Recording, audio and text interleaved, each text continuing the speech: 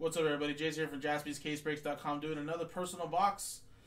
2019 Panini Stars and Stripes Baseball personal box. It's a one boxer with one Father's Day pack included. So Eric, EO, with a box purchase here on our YouTube channel. So, just like we've been doing it all day, we have these packs numbered. We're going to generate a number, and that's the pack you're going to get if it is available. If not, we'll keep on generating until there is a pack number available. And generate 24. Ooh, 24.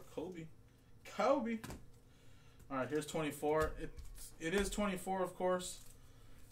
It's just that, like, fingerprint on it. But there is a 2-4 right there. So there you go. And then here's your personal box. This actually has been very fun to rip, though, guys. Very cool stuff. Nice patches. Nice, like, international autographs as well. So pretty cool, actually. So good luck.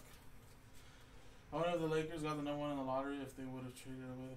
I don't. Oh man, imagine they would have done that. They would have traded Zion, but I feel like they would have though, because I feel like they want somebody to win now. But again, Zion, I think he's ready. You know, I think he's ready. Like, he's a man. You know, he doesn't need a couple years in the NBA to get better. It's like he's gonna get better playing in the NBA. His year 1. So that was Daniel Cabrera to 199. I don't know if I'd trade the #1 for Davis, but knowing the Lakers management, they really want Anthony Davis. I think they probably would have, because they're banking on, like, well, we already have a talented player that's already proven that can play in the NBA. For 25, Yohandy Morales.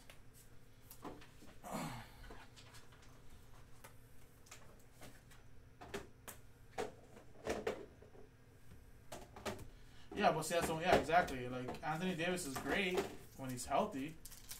Who's to say that he doesn't get injured and, you know, miss like 20 games? Those 20 games are going to be killer. CJ Abrams, $4.99. But yeah, I think the Lakers are just trying to win now. Yeah, exactly. They might have been able to keep more people, for sure. I'm just happy, like, I'm not even a Laker fan, but I'm just, like, happy they didn't trade Kuzma. If Kuzma was part of that trade, I would have been like, dude, seriously, like, dude. Brennan Malone, $2.99.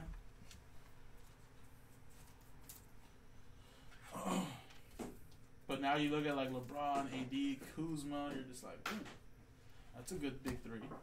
And then you're going to add, hopefully, a good point guard. Right, like Kemba, if he does come. It'd be crazy if Kyrie came. Like, if Kyrie Irving actually were to come to the Lakers, would you just write him off as, like, at least going to the finals? Like, I would still say no, only because you never know what's going to happen in the NBA. To 99, Zach Hess. But it's like so many, I swear, Nick, yesterday, like, I was spending time with my family, and everybody was just like, AD, baby, AD. You know, it's like, AD. Did you hear about AD? I'm like, yes, I heard it. I'm hearing it everywhere. It's like the radio, from everything, the news.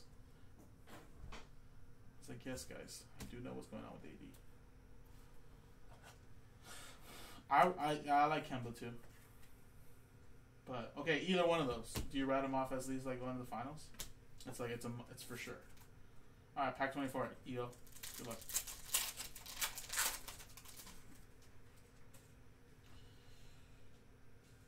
Charles Barkley, Philadelphia edition.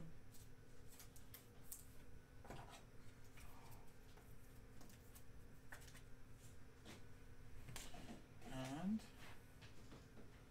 Riley Ridley. Nice. And that is to 199. Is that like Calvin Ridley's younger brother?